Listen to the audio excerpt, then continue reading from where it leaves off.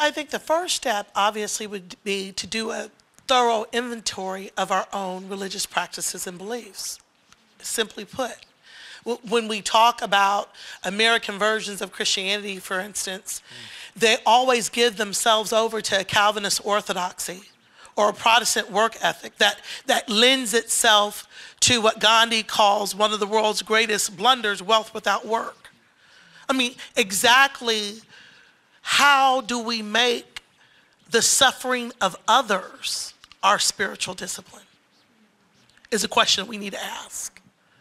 And by asking those reflective questions that displaces us, but looks at what our agency actually creates in the lives of others, is the way that we are able to link our spiritual aspirations with our social realities. And so I really think it's just kind of as flat-footed as that.